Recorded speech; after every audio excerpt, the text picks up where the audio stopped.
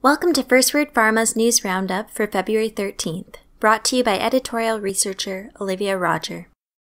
In our top news story, Stada Arzneimittel confirmed that it received two non-binding takeover proposals, including a €3.6 billion bid from private equity group Cinven. While Stada did not name the second bidder, the drug maker said it is currently weighing up its options on how to react in the best interest of the company.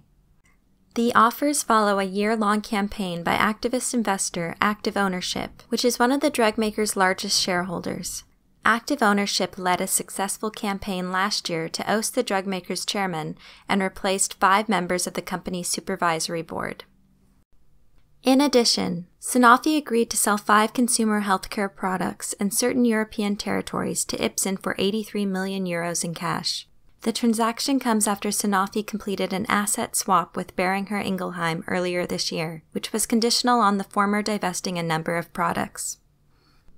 And finally, Teva's fourth quarter sales surged 33% to $6.5 billion, topping analyst estimates of $6.3 billion. The company noted that revenue was boosted by the purchase in August of the activist generics business, which added $1.1 billion to sales in the quarter.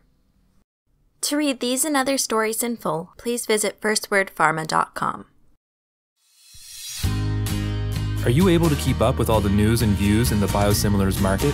FirstWord's Biosimilar Index is the only dedicated biosimilar and non-comparable biologics intelligence tool available.